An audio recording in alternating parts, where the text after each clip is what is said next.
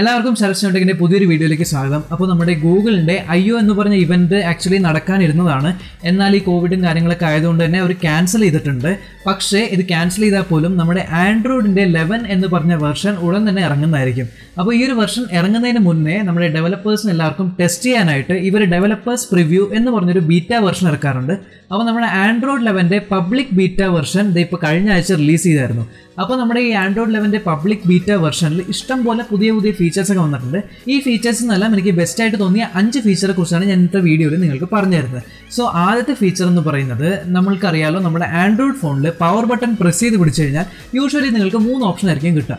ഒന്നാമത്തെ ഓപ്ഷൻ എന്ന് പറയുന്നത് നമ്മുടെ എമർജൻസി കോൾ അല്ലെങ്കിൽ SOSും കാര്യങ്ങളൊക്കെ കൊടുക്കാനായിട്ട്, പിന്നെ രണ്ടാമത് നമ്മുടെ ഫോൺ റീബൂട്ട് ചെയ്യാനും, മൂന്നാമത് നമ്മുടെ ഫോൺ സ്വിച്ച് ഓഫ് ചെയ്യാനും. അപ്പോൾ നമ്മുടെ ആൻഡ്രോയിഡ് 11ന്റെ ഈ ബീറ്റ വെർഷനിൽ നിങ്ങൾക്ക് കാണാൻ സാധിക്കുന്നത് എന്താണെന്ന് വെച്ചാൽ, ഈ പവർ ബട്ടൺ നിങ്ങൾ പ്രസ് ചെയ്ത് പിടിച്ചാൽ നിങ്ങൾക്ക് പുതിയൊരു സ്ക്രീൻ ആയിരിക്കും കാണുന്നത്. ഈ ഒരു സ്ക്രീൻ അവർ ഇട്ടേക്കുന്ന പേരാണ് ക്വിക്ക് കൺട്രോൾസ്. അപ്പോൾ ക്വിക്ക് കൺട്രോൾസിന്റെ സ്ക്രീൻ ഏകദേശം ഇതേപോലെ ഇരിക്കും. അപ്പോൾ ഈ ഒരു ക്വിക്ക് കൺട്രോൾസിന്റെ സ്ക്രീനിൽ നിങ്ങൾക്ക് ഈ 3 ബട്ടൺ മാത്രമല്ല, കൂടാതെ നിങ്ങൾക്ക് ഇപ്പോൾ ഗൂഗിൾ പേയിന്റെ ഒരു പേയ്മെന്റ് മെത്തേഡ് ആഡ് ചെയ്യാനായിട്ടുള്ള ഒരു ഓപ്ഷൻ കൂടെ കാണാൻ സാധിക്കും. അതായത് ഇപ്പോൾ നിങ്ങൾ ഗൂഗിൾ പേ യൂസ് ചെയ്ത് പേ ചെയ്യുന്ന ആ ഒരു UPIയും കാര്യങ്ങളും കോൺടാക്ട്ലെസ് പേയ്മെൻറ്റും കാര്യങ്ങളെല്ലാം സെറ്റ് ചെയ്യാനായിട്ട് നിങ്ങൾക്ക് ഇനി ഈ ഒരു സ്ക്രീനിൽ നിന്ന് തന്നെ സാധിക്കും. അപ്പോൾ എന്താണെന്ന് വെച്ചാൽ, ഇപ്പോൾ നിങ്ങൾ എവിടെയെങ്കിലും പേയ്മെൻറ്റ് കൊടുക്കുകയാണെങ്കിൽ നിങ്ങൾക്ക് ഡയറക്റ്റ് ഈ ഒരു സ്ക്രീൻ വഴി നിങ്ങൾക്ക് കോൺടാക്ട്ലെസ് പേയ്മെൻറ്റും കാര്യങ്ങളെല്ലാം ചെയ്യാൻ സാധിക്കും. പിന്നെ രണ്ടാമത്തെ ചേഞ്ച് എന്ന് പറയുന്നത്, നിങ്ങൾക്ക് ഇപ്പോൾ നിങ്ങളുടെ വീട്ടിൽ സ്മാർട്ട് ഹോമും കാര്യങ്ങളൊക്കെ ഉണ്ടെങ്കിൽ, അതായത് ഗൂഗിളിൻ്റെ നെസ്റ്റ് ആപ്ലിക്കേഷനൊക്കെ നിങ്ങൾ ഉപയോഗിക്കുകയാണെങ്കിൽ, നിങ്ങൾക്കിനി ഡയറക്റ്റ് നെസ്റ്റ് ആപ്പ് ഒന്ന് ഓപ്പൺ ചെയ്യാതെ ഈ ഒരു സ്ക്രീനിൽ തന്നെ നിങ്ങൾക്ക് ഈ ലൈറ്റ് കൺട്രോൾ ചെയ്യാനും, ഇപ്പോൾ നിങ്ങളുടെ വീട്ടിൽ ACയും കാര്യങ്ങളൊക്കെ ഉണ്ടെങ്കിൽ അതിൻ്റെ ACയും കാര്യങ്ങളുടെയൊക്കെ നമ്മൾ ടെമ്പറേച്ചർ സെറ്റ് ചെയ്യാനും, അപ്പോൾ അങ്ങനത്തെ ഇഷ്ടംപോലെ കാര്യങ്ങളെല്ലാം നിങ്ങൾക്ക് ഈ ഒരു സ്ക്രീനിൽ തന്നെ ചെയ്യാൻ സാധിക്കും. ഇപ്പോൾ നിങ്ങളുടെ റൂമിൽ ഒരു AC ഉണ്ടെങ്കിൽ നിങ്ങൾക്ക് അതിൻ്റെ ടെമ്പറേച്ചർ ഇതുവഴി നിങ്ങൾക്ക് അഡ്ജസ്റ്റ് ചെയ്യാനൊക്കെ സാധിക്കും. അപ്പോൾ ഇതാണ് പ്രധാനമായും നിങ്ങൾക്ക് കാണാവുന്ന ഒരു ഫീച്ചർ നമ്മുടെ ആൻഡ്രോയിഡ് 11ന്റെ ബീറ്റ വെർഷനിൽ. ഇനി അടുത്ത ഫീച്ചർ എന്ന് പറയുന്നത്, നിങ്ങൾക്കറിയാലോ, നമ്മുടെ ഈ മെസ്സഞ്ചർ ആപ്ലിക്കേഷനിൽ നിങ്ങൾക്ക് കാണാൻ സാധിക്കും. അതായത് ഇപ്പോൾ ആരെങ്കിലും മെസ്സേജ് അയച്ചു കഴിഞ്ഞാൽ വേറെ ആപ്ലിക്കേഷൻ്റെ ഇടയിലാണെങ്കിൽ പോലും നിങ്ങൾക്ക് ബബിൾസ് വരും. അതായത് ഒരു ബബിൾ വന്നിട്ട് ആ ബബിൾ ക്ലിക്ക് ചെയ്ത് കഴിഞ്ഞാൽ മെസ്സഞ്ചർ ആപ്ലിക്കേഷൻ ഓപ്പൺ ചെയ്യാതെ തന്നെ നിങ്ങൾക്ക് മെസ്സേജ് അയക്കാൻ സാധിക്കും. അപ്പോൾ ഈ ഒരു ഫീച്ചർ നമ്മുടെ ആൻഡ്രോയിഡ് ഫോണിലുള്ള ഏതൊരു മെസ്സേജിങ് ആപ്ലിക്കേഷനിലേക്കും വരുത്താനായിട്ടുള്ളൊരു ഫീച്ചറാണ് ഈ ഒരു ആൻഡ്രോയിഡ് 11ൽ കൊണ്ടുവന്നിരിക്കുന്നത്.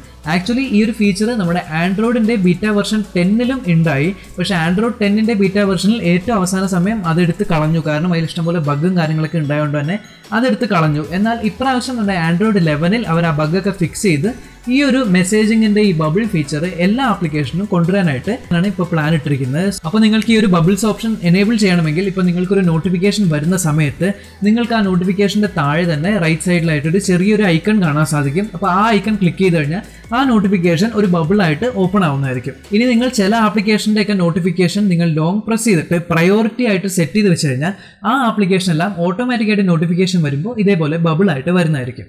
ഇനി മൂന്നാമത്തെ ഫീച്ചർ എന്ന് പറയുന്നത് ആപ്പ് സജഷൻ ആണ്. അതായത് നിങ്ങളിപ്പോൾ നോർമലി ഒരു ലോഞ്ചർ, ഇപ്പോൾ പിക്സൽ ലോഞ്ചറൊക്കെയാണ് യൂസ് ചെയ്യുന്നതെങ്കിൽ, ഇപ്പോൾ നിങ്ങൾക്ക് കാണാൻ സാധിക്കും ഇതിൽ ഏറ്റവും മുകളിലത്തെ റോയിൽ കാണുന്ന ആപ്ലിക്കേഷനല്ല ഏറ്റവും ഫ്രീക്വൻ്റ് ആയിട്ട് ഉപയോഗിക്കുന്ന ആപ്ലിക്കേഷനുകളായിരിക്കും.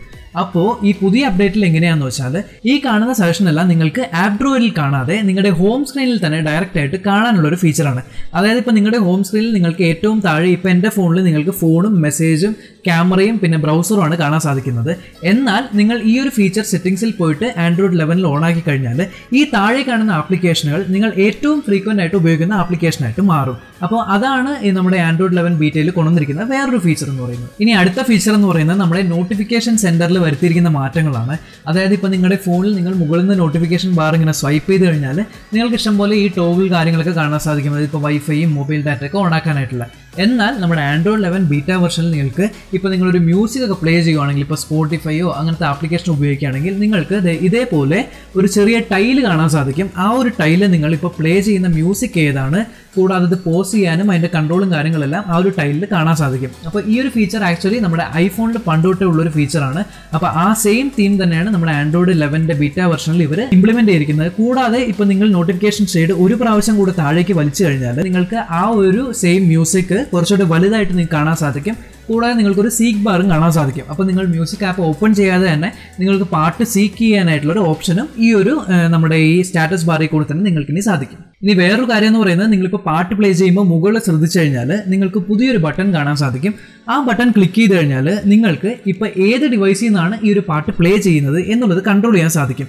ഇപ്പോൾ നോക്കിക്കഴിഞ്ഞാൽ ഈ ബട്ടൺ ക്ലിക്ക് ചെയ്യുമ്പോൾ എനിക്കിത് ഇങ്ങനെ ഒരു ഓപ്ഷനാണ് വരുന്നത്. അപ്പോൾ ഈ ഒരു ഓപ്ഷനിൽ നിങ്ങൾക്ക് ഇപ്പോൾ ഈ പാട്ട് പ്ലേ ചെയ്യുന്നത് നമ്മുടെ ഈ മൊബൈലിൻ്റെ സ്പീക്കറിൽ നിന്നാണോ അതോ വേറെ ബ്ലൂടൂത്ത് ഹെഡ്സെറ്റ് ഒക്കെ കണക്ട് ചെയ്തിട്ടുണ്ടെങ്കിൽ ആ ഒരു സ്പീക്കറിൽ നിന്നാണോ എന്നുള്ളത് കാണാൻ സാധിക്കും. ഇനി ഇവിടെ നിന്ന് നിങ്ങൾക്ക് ക്ലിക്ക് ചെയ്ത് ഏത് ഡിവൈസിൽ നിന്നാണ് ഈ പാട്ടിൻ്റെ ഔട്ട്പുട്ട് വരേണ്ടത് എന്ന് എളുപ്പത്തിൽ കൺട്രോൾ ചെയ്യാനും സാധിക്കും.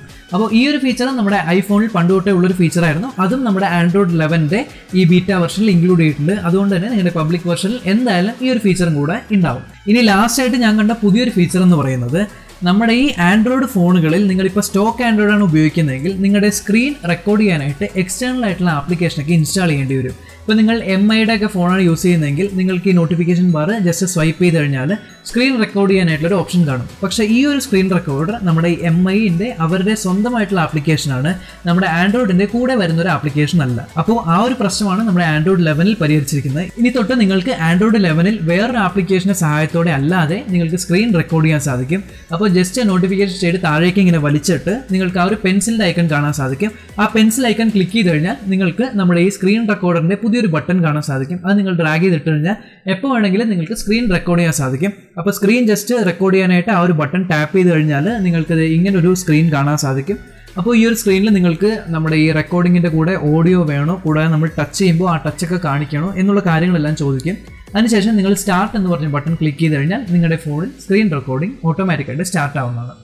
അപ്പോൾ ഈ 5 ഫീച്ചറാണ് എനിക്ക് ആൻഡ്രോയിഡ് 11ൻ്റെ ബീറ്റ വെർഷനിൽ ഏറ്റവും ഇഷ്ടപ്പെട്ട 5 പുതിയ ഫീച്ചേഴ്സ് എന്ന് പറയാനായിട്ട്.